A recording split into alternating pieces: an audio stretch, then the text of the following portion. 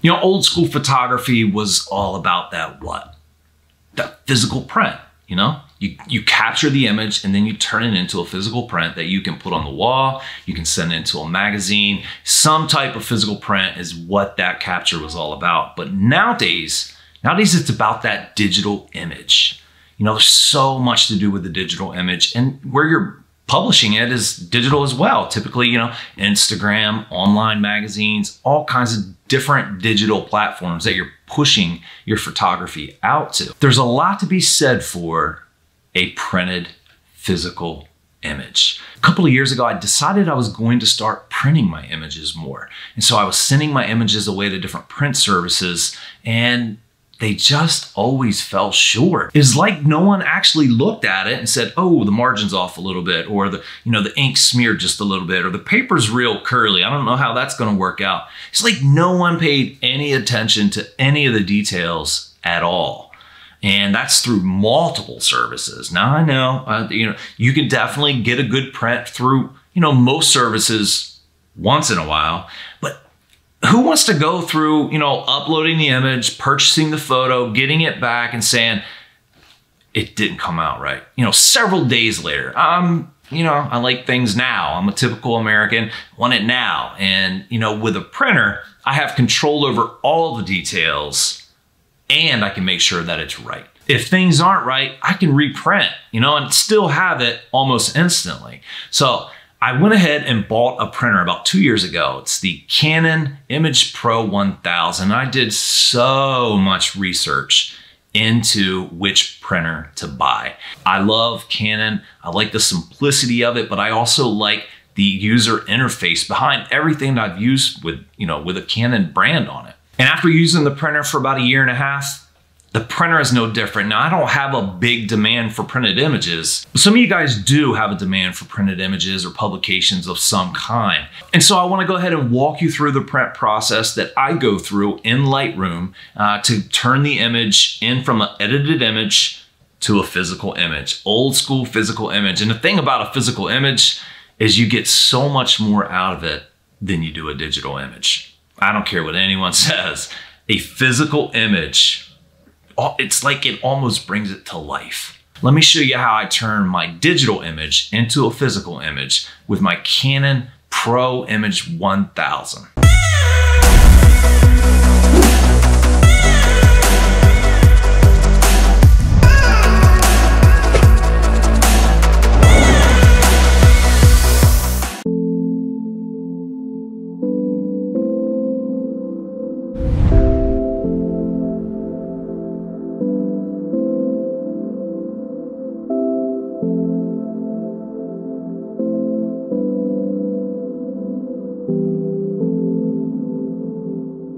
Inside of Lightroom, I'm in the develop module. This is the area you're going to be whenever you're doing editing. You're bouncing from photo to photo to photo and doing the edits on those photos that you want to do. When you're complete with the editing process, you just go to the photo that you want to print. And in my case, it's going to be this one.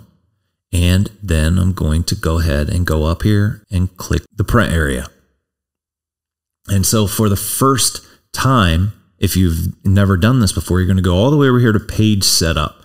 And this gets started as far as which printer do you want to use. And, assuming that you already have that printer set up, go ahead and select it. For me, I'm using the Canon Pro 1000 series and it's already set up. And I'm not using letter. I'm using a 17x22, which is right here. And I'm going to print it the normal way. I'm going to have scale at 100% and click OK.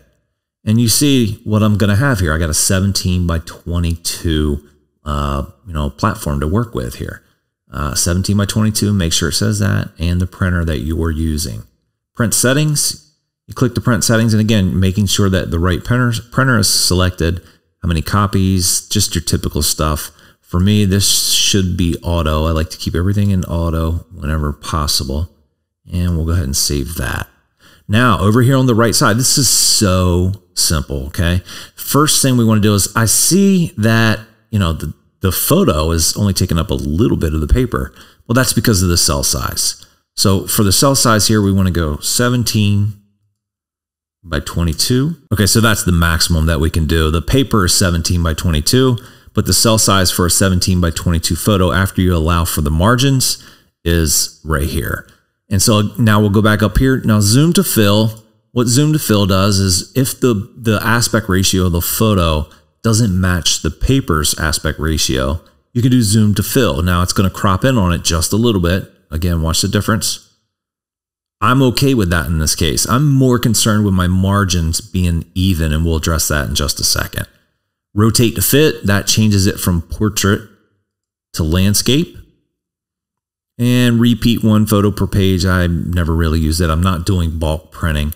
You can put a border around the photo if you want and then change the thickness. Not a fan of that. And so here's where you change the margins. And for me, I want all even margins. So I'm going to go 0.25 and click this one and 0.25. Now, it wants me to stay at 0.5. So I want to make it even. So I'm going to go 0.56. And there we go. So, okay, so we have the top and bottom margins even, but now we want to get the sides. And it's considering this the top, this the bottom, this the left, and this the right, even though the photo is in a landscape orientation.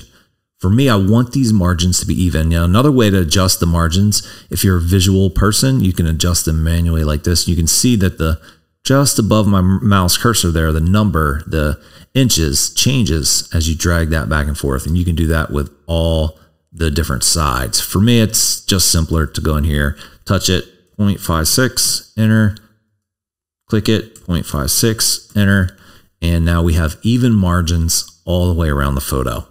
Page grid, I don't use that. Cell size, we've already done that. You can keep it square if you want to.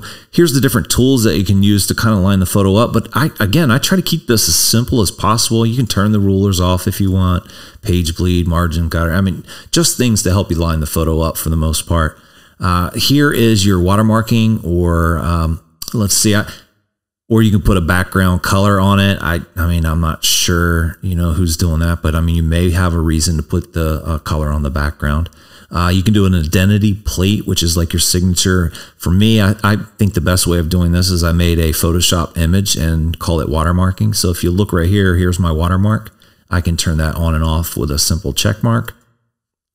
You can go into page options, so you can do numbers, page info, crop marks. Not really going to be doing that on photos too much. You have photo info. Now this one's kind of cool. You can click the photo info. You can put your exposure information. See that?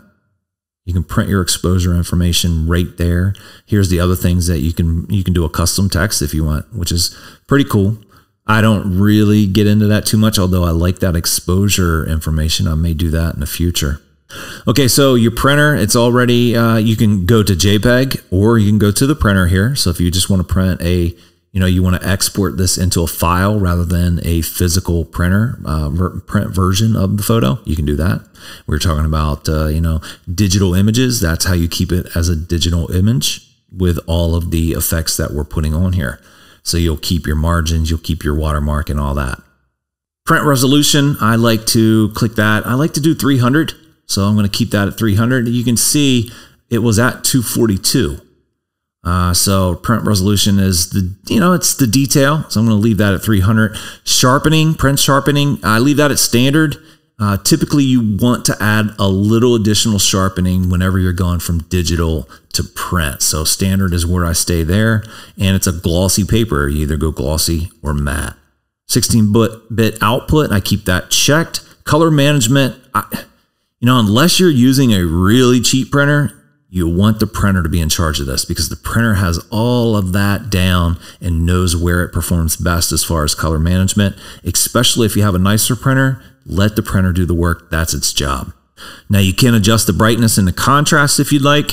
If you edit it right, then you probably don't need to mess with this much. However, I will say that sometimes you need to add just a little bit of brightness to get the photo, depending on the scene or the photo that you're dealing with, you may need to add just a little bit. And that's it. If you click printer, it's just going to take you to that one screen. You've already done that. So now it's time to click print. And when you click print, the printer comes to life. It's going to ask you about the paper. And that is the paper that's loaded. Click OK. I had the paper in the top tray, and the finished side of the paper is facing me. And it's gonna take about 8 to 10 minutes. I don't sell that many prints. You know, I have, I think, 6 or so available on my website. If you wanna go to www.mikewillie.com, link is down in the video description. You can see the prints that I actually have for sale, and actually haven't updated it for a couple of months, but those are the prints that I will print for people if they, you know, if they want it. And, you know, I enjoy seeing a physical print, because when you put that physical print in front of you, you see so much more than when it's on your computer screen. You really do. And that's a wrap. This photo's ready to go into a frame, on the wall, to a friend, to a family member, for sale, whatever. It's ready for business, and it is a professional quality photo. In fact, I've gotten a lot of photos from professional male photo, services that were nowhere near this good. I hope you got something out of this video, maybe inspire you to do a little more printing of your work and show you that it's easy. It's really easy. Guys, I'd appreciate it if you do me a favor. YouTube channels grow by your feedback. So if you'll share the video with your family and friends, like it, leave a comment down below, all of that helps YouTube know that this video is in demand, and it's gonna help me grow the channel, reach more people, and inspire them. You guys have an awesome week, and I can't wait to talk to you on the next video.